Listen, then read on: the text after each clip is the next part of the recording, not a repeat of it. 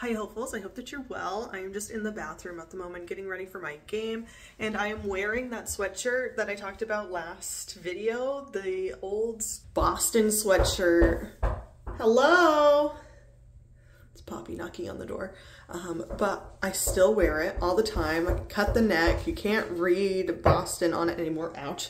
It has got stains all over it, but it is my most broken sweatshirt. I love it, so this is what I'm talking about, throwback. KATIE-REBEKAH, I want to find a picture of me from 2003 now. I also want to go through all of the pictures that I have upstairs stored away and see what my oldest photo that I have taken is.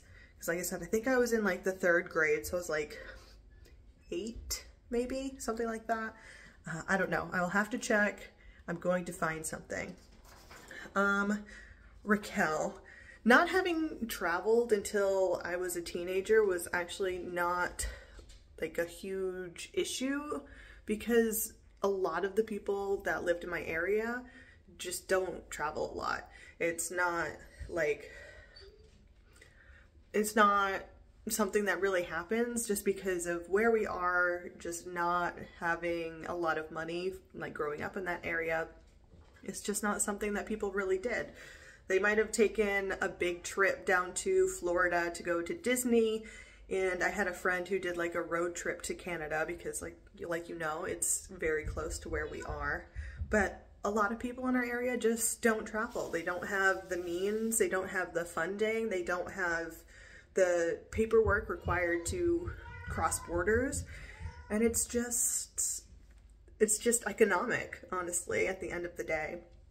I've been very fortunate that my parents have worked very hard for my brothers and I to be able to go to school and continue our education, and because of that, we have been able to travel. My brother goes out of state, he lived out in Utah.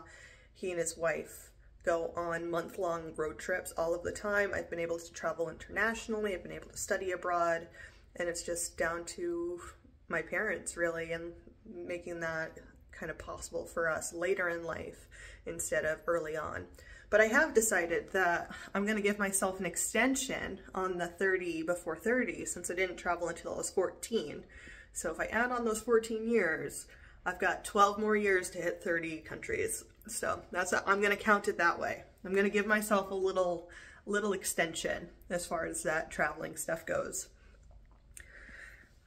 But I do want to show you guys my tote of things, but I'm just trying to get ready for my game at the moment, so it's just me and the kids just trying to figure all that stuff out. Like, I'm in the bathroom, I just braided my hair, and I'm gonna have to put on my like actual coaching stuff, but before I did that, I wanted to show the sweatshirt from the 8th grade that I've had since 2005. I love this thing.